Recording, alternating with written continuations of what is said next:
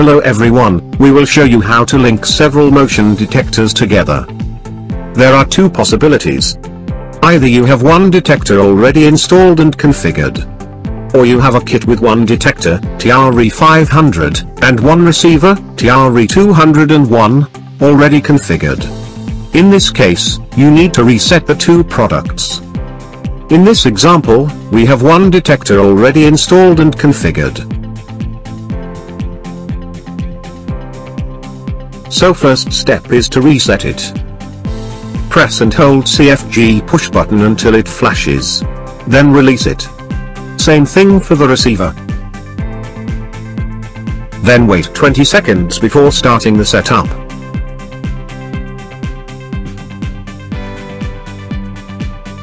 Second step is to set up and associate the two sensors.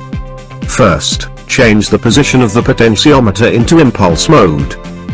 This means that the detector sends a run command to the receiver at each detection. Press CFG to start the configuration.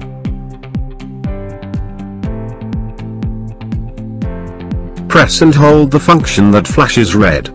Then release it to validate. When CFG stops flashing, leave the configuration mode by pressing the CFG button of the detector.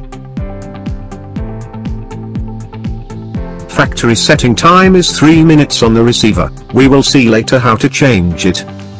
Do the same with the second detector TRE500. Make sure the potentiometer is on impulse mode. Press CFG to start the configuration. Select the impulse function that flashes red, and validate it. The second detector is now paired. We can leave the configuration mode.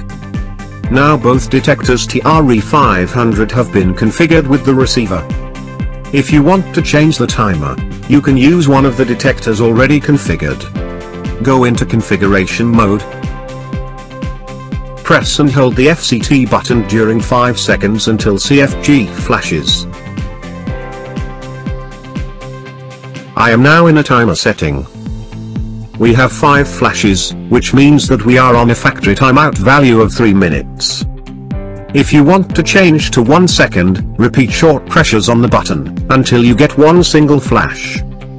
You can find the value settings into the configuration instructions manual of TRE201. To validate, press and hold the button during 2 seconds, until CFG flashes.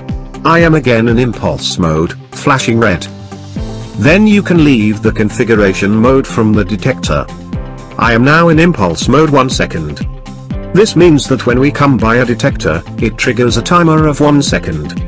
As the detectors are on battery, they can repeat their order every 30 seconds only. So in 30 seconds, when you come by a detector, the output is activated during 1 second. If you have one flush-mounted output, you can do the same to associate the two sensors and change the timer.